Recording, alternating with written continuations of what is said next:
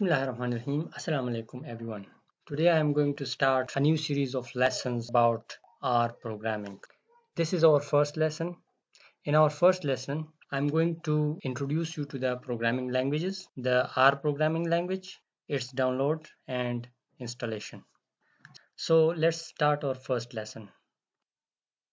As you already know that human beings communicate with each other using human language.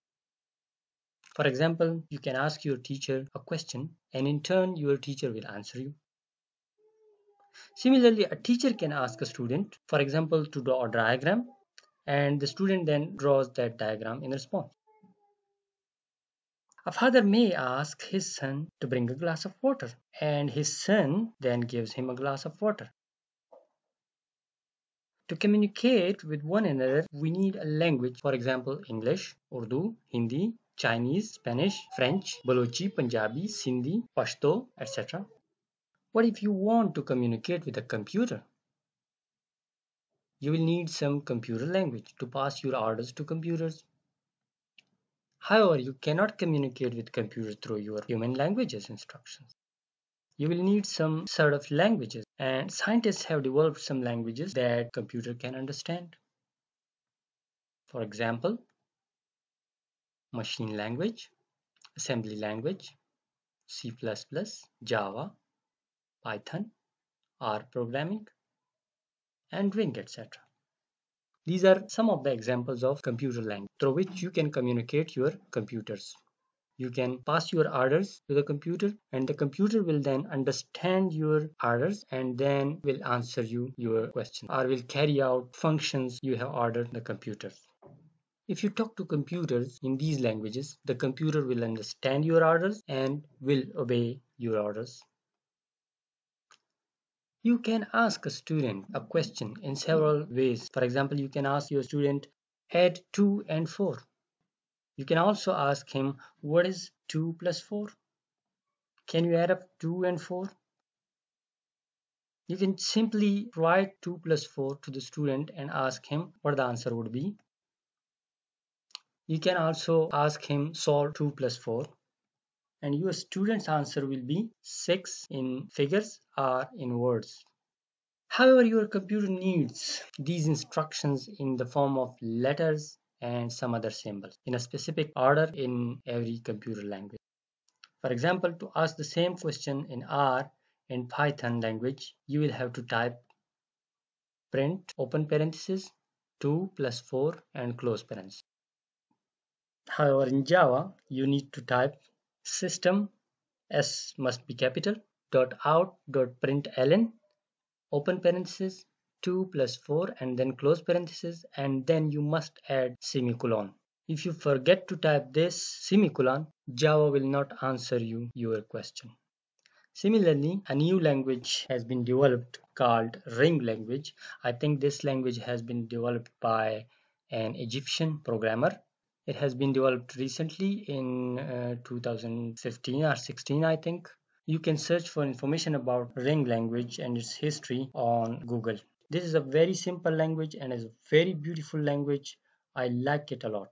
You can learn it very quickly if you want to. So this is the beautiful language, a general purpose language. So in Ring language, if you want to ask the same question, that is addition of 2 and 4, you will have to type C2 plus 4. In Perl 6 language, you will have to type say 2 plus 4 and then semicolon. Here in this table, I have given you the comparison of different languages.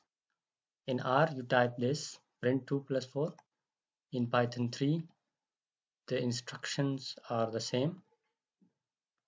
In Perl, you will have to write say 2 plus 4 semicolon. In Java, system.out.println and then 2 plus 4. The S in the system must be capital. However, here I have written it in small letters. This must be in capital letters. In the Ring program, you will have to type C2 plus 4. In JavaScript, you write document.write 2 plus 4 enclosed in parentheses and then the semicolon. In VBA, Visual Basic for applications in Excel, you will have to write worksheets and then 1 enclosed in parentheses dot range, and then A1 enclosed in quotation marks and then in parentheses dot value is equal to 2 plus 4. So now let's come towards R programming language. What is R programming language, how you will download it, from where you will download it, and then how will you install it. So in this lesson 1, I will only teach you about how to download it and how to install it. If you want to see how to use this R programming language, you will have to watch my lesson number 2. And inshallah, I will prepare lesson number 2 very soon. So what is R programming language? It's an open source, that is a free programming language. It is mainly used in statistical computing and graphics. So this is a language of statisticians. However, you can use it in bioinformatics, in biology, in chemistry, or for many other different purposes. But it's not a general purpose language. For general purpose, you can use Python, Java, C++, etc. This language, that is R language, is widely used among statisticians and data miners for developing statistical software and data analysis. R was first created by two scientists whose names are Ross Ihaka and Robert Gentleman. These two scientists developed this language at the University of Auckland, New Zealand. Why name R? R is named partly after the first names of the first two R from the authors, that is R from Ross and R from Robert, and partly as a play on the name of another language called S language. The project of R programming was started in 1992, and then its initial versions were released in somewhere in 1993 or 1995, and then its stable version was released in 2000. To use R, you will need to install R program on your machine from the following website.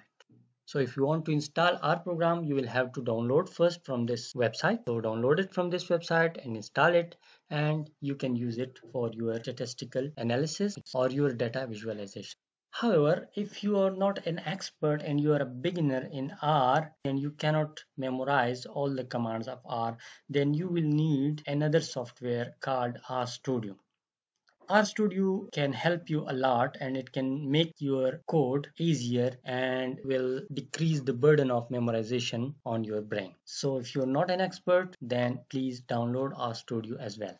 RStudio can be downloaded from this website. RStudio will just provide a graphical user interface for your main engine, that is R program.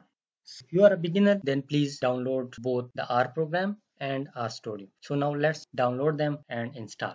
First go to this website and download it. This is the R version for Windows. This is the latest version, R 3.4.2. Just click on it. It will start to download. You can see the file here. Once the download is complete, then to install our program, just click on this downloaded file. Click yes. Okay, next, next again.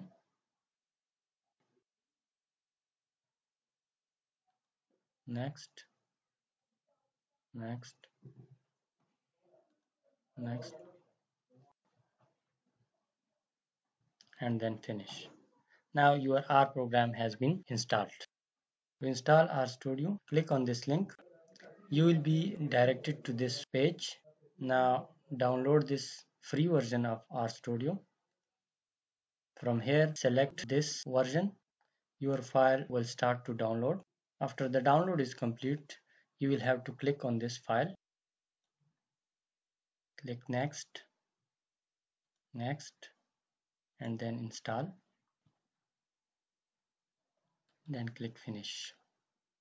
So now both the R program and RStudio have been installed on your machine, and now you can use R program. You just have to click on this RStudio.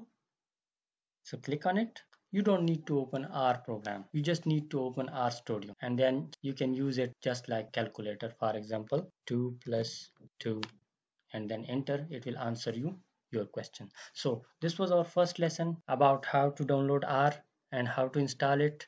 And then inshallah in our next lesson, I will tell you how to use this R programming through RStudio. So thanks for watching. Bye.